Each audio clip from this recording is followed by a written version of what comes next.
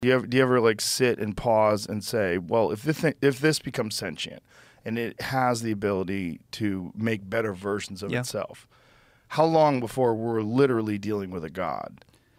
So the way that I think about this is it used to be that like AGI was this very binary moment. It was before and after. And I think I was totally wrong about that.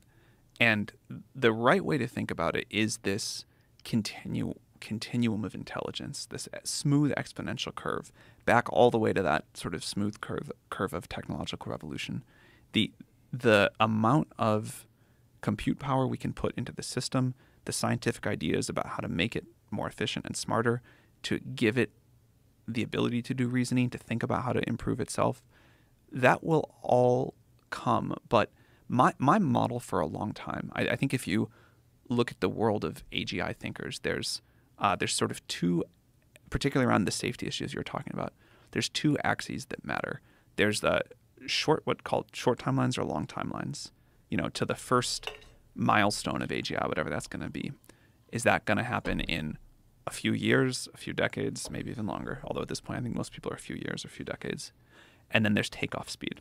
Once we get there, from there to that point you're talking about where it's capable of the rapid self-improvement, is that a slow or a fast process?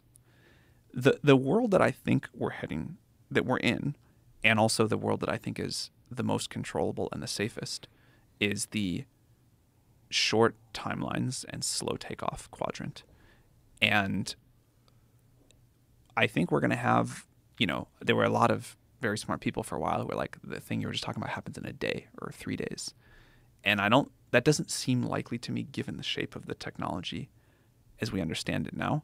Now, even if that happens in a decade or 3 decades, it's still like the blink of an eye from a historical perspective.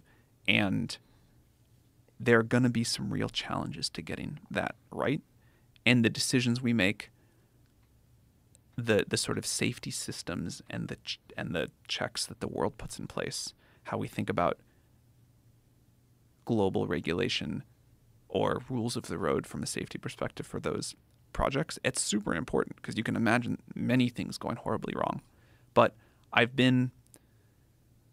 feel cheerful about the progress the world is making towards taking this seriously. And, it reminds me of what I've read about the conversations that the world had right around the development of nuclear weapons.